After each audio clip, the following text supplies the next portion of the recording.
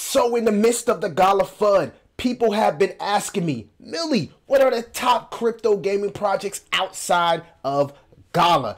It's your boy Crypto Millie. I'm back with another one. Well, in today's video, we're going to be talking about Nakamoto Games. Yes, family, the most requested gaming project in the comments. Today, full review. You probably know Nakamoto Games from this game.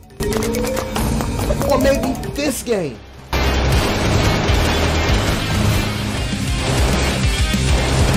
We're going to be talking all about it. So if you like videos like this, make sure that you like, subscribe. Let me know in the comments what your favorite crypto gaming project is. Small cap, micro cap, blue chip. Let me know in the comments. Engage with the video. Let's get into this Nakamoto Games review. A few moments later. Of course, the first thing that stands out to me, in my opinion, for Nakamoto Games is the circulating supply, family. The circulating supply is 40% of the max supply, which is about 180 million tokens. If you want to compare some of the all-time highs to some of the projects that was able to reach $5 to $10, most of them are in that range of 150 million tokens to 200 million tokens. So the first thing that kind of like just jumped out to me was the tokenomics, because for gaming projects and the way that they work, man, gaming, it just takes so much development, man. It takes a lot of marketing, but it does take a lot of development. So many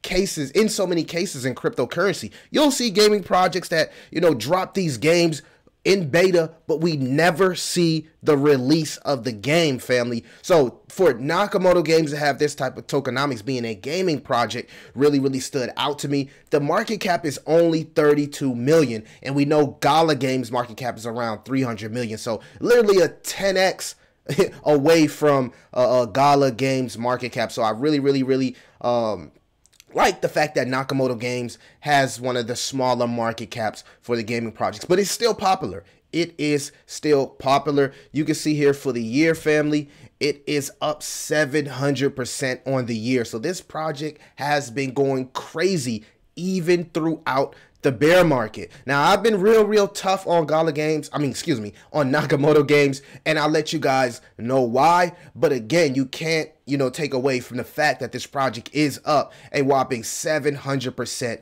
on the year. So salute to the people that got into Nakamoto Games around 5-6 cents. You guys are truly winning. It seems like a lot of interaction here with the Nakamoto Games, so I like it. So the biggest thing that the harp that I had with Nakamoto Games is that I didn't see a lot of people streaming the games, and didn't really see a lot of games that I felt were met the needs of desktop. And then I started doing more research on Nakamoto Games, and I figured out like it's bigger than desktop. It's big. They're specifically targeting a niche crowd with mini games. Now, this puts it all into, I couldn't have said it better. This is from Low Cap Bull. Let's give him his credit. It says Nakamoto Games focus lies on mini games. They don't want to have too many AAA games because mini games are preferable in crypto for their accessibility, lower development costs, play to earn opportunities, diverse gameplay, lower risk, community engagement, innovation, and scalability compared to AAA games, which is true. It's probably why, family, we see that Nakamoto is able to have such favorable tokenomics, because they don't really have to put that much liquidity out there to invest into something per se a AAA game. So good way to break that down for the people that really was concerned about the games that they actually put out there. Well, it's a core psychology behind the releases of these mobile games or these mini games, family, and having a variety of mini games can attract wider audiences and contribute to vibrant crypto gaming systems. I also wanted to break down some of the things that I've seen on the contract here. I would love to see Nakamoto Games have more than one contract. I think that's very important in cryptocurrency. Right now, they're just on the Polygon chain here, but they are ERC20 tokens. So hopefully we can get some type of bridge to Binance BNB, because it's a certain type of people that actually invest on BNB. Believe it or not, not everybody wants to pay Ethereum gas fees. So I love to see cryptocurrency projects with multiple chains here, which means more liquidity. And you'll see what I mean a little bit later in the video, because that was one of the red flags I also seen from Nakamoto is the liquidity. But the holders here, 8,000 holders. The total fully diluted market cap is 81 million, so a little bit of dilution there. If you did the math, that's about $9,151 pure holder. So not too bad, not too bad on the holder count.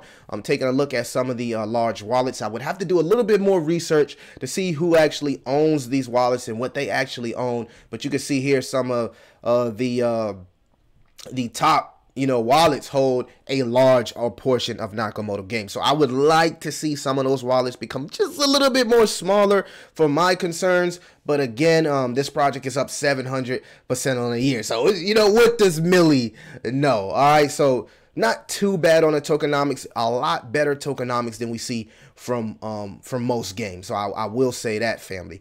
As far as the development, this was one of the things that actually drew me to Nakamoto Games, is the fact that they constantly got people working on the project and development. Okay, so Nakamoto Games is at the forefront of Web3 gaming revolution with 142 dedicated individuals and a relentless 24/7 365 work ethic. We're defining the industry.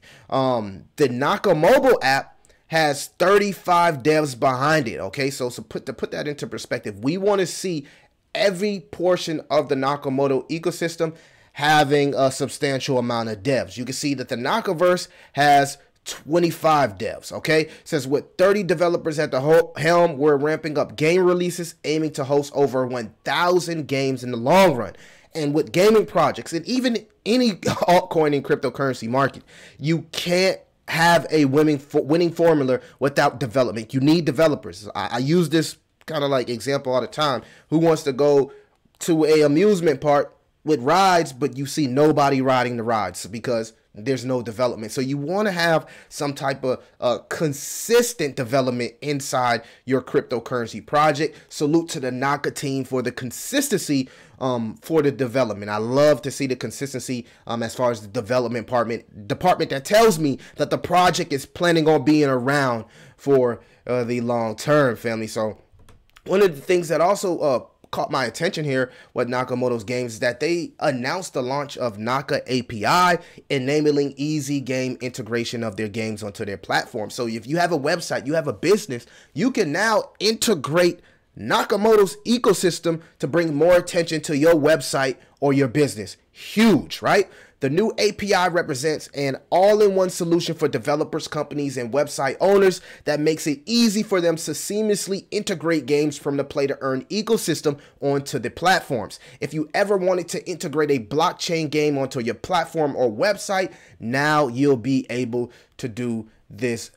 Just that. I even put a example together for you guys. So let's imagine a DeFi lending platform called DeFi Loan, right? DeFi Loan offers the ability to borrow and lend cryptocurrency, or something like Tectonic, all right?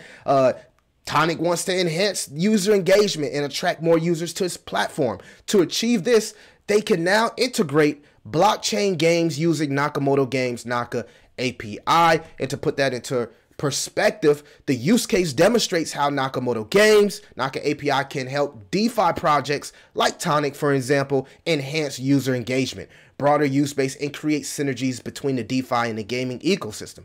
Users benefit from earning NAKA. So users benefit from the play to earn module, right? Users benefit from additional earning opportunities through gaming, while the platform, aka Tonic or DeFi Loan, gains increased activity and participation. So man, this is huge, because just imagine all these DeFi protocols or DeFi projects that want more social engagement with better audience to target than the gaming audience. Well, now you can implement NAKA API and just use their ecosystem and use their games. And hey, even award some of your clients, right, an opportunity to earn NAKA through the play to earn module.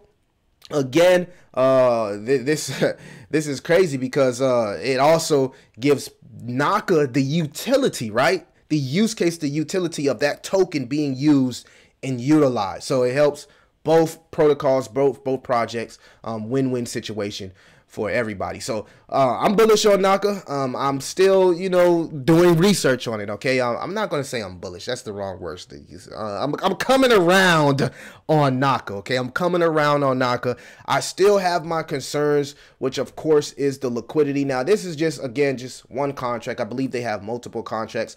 I would have to add up the liquidity, but even here, 14 million, right? 14 million market cap. 74,000 in liquidity. That's not really a good ratio to market cap as far as liquidity. So I would want to see more liquidity for Naka. That is pretty much the only harp and concern that I have. You can see that it's been riding the 200-day moving average like a champ, riding it like a champ.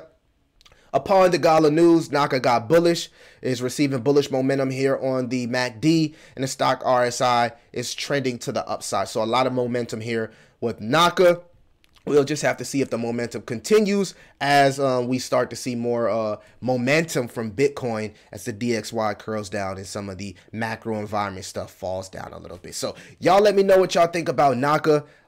Be sure to leave a comment, all right? Leave a comment. Let me know what y'all think about Naka, and we'll continue to research it. Let me know if you want more updates on Naka. I love to know you guys' opinions in the comments. It's your boy Crypto Millie. I'll see you in the next one.